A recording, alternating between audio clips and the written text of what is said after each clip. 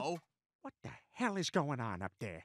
Well, I'm sorry you all feel the way you do, but I walked away from an illegal war of aggression being fought 6,000 miles away from our shores. Better there than here where all my stuff is. So what, you figured you'd just let him get away with 9/11? Mr. Griffin, Iraq had nothing to do with 9/11, and the war we started in Iraq has killed 500,000 of their people, which is like 200 9/11s. So I guess those moments of silence we had at those sporting events meant nothing to you. I'm just saying this war is wrong. Son, your job isn't to decide whether it's right or wrong. Your job is to follow orders. Well, that's what the Nazi soldiers did, isn't it? They followed orders. You're saying our troops are like the Nazis? No, I'm just saying that blindly following orders has resulted in the deaths of millions of people throughout history. You know, I have not talked to Carol all night. Carol, how are you? Look, I think you guys are all rushing to judge Kevin without knowing what it was like to be in his shoes. He saw horrific things in a horrific war that only one other person here could possibly come close to understanding.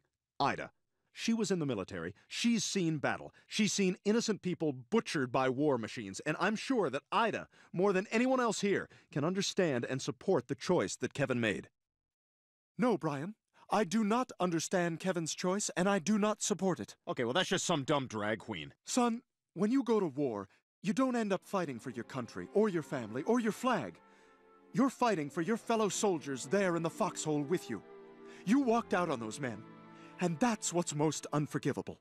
You know what, everyone? Forget it. Up till today, you guys thought I was dead. Well, I'm not. But after all this, Dad, you may as well take me to prison, because right now, I wish I was dead. If anyone has wanted whipped cream on their pie, it's not my fault. I can't get a word in edgewise around here.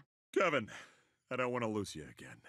But I do have a job to do. So get moving, because there's at least one Swanson man in this room who does his duty. Duty means poop. It does. Are you, Dad? Are you the only one who does his duty? That's not how I remember it. What are you talking about? You don't remember, do you? I was in first grade. You took me out with you on one of your shifts. I just think it's presumptuous. I mean, come on, the country's best yogurt. You know, prove it. Show me your data. Help! Police! That man's a thief! Go get him, Dad!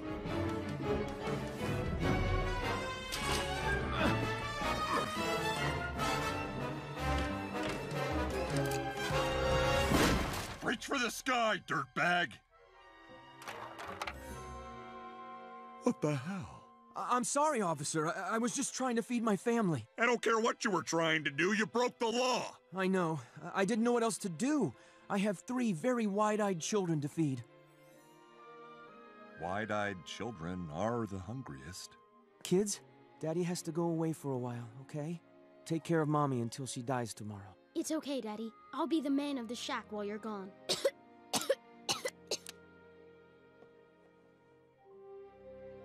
Listen. There's been a mistake. I'm not here to arrest your father. You're not? No, son. I just came over to tell you what a great guy your father is and how hard he's been working for all of you. Wait, you're letting me go? I don't understand. Well, I'm not sure I do either. I know the law says I have to arrest you, but sometimes the law is just a piece of paper. There's right, there's wrong, and somewhere in between, there's life. You folks have a good day. I never forgot what you did. Well, thanks for coming, you guys. You know what you were doing that day, Dad? You were breaking the law. You knew what your duty told you were supposed to do. But instead, you did what you thought was right. I haven't thought about that family in years. I think about them all the time, and the example you set for me that day. It's the very reason I left Iraq. It sucks how early I have to work. Well, Kevin, I still can't say that I agree with your choice. Not one bit. But I suppose sometimes a man has to do what he thinks is right. And if that's what you thought was right, I guess I can't accept it. I'm glad you're home, son. Me too, Dad. You know, there's still some pumpkin pie left, everyone. That sounds good to me. Me too. Hey, happy Thanksgiving to us all, huh? Wait! That man's an imposter. I'm the real Kevin Swanson. Guys, I don't think we have time for this.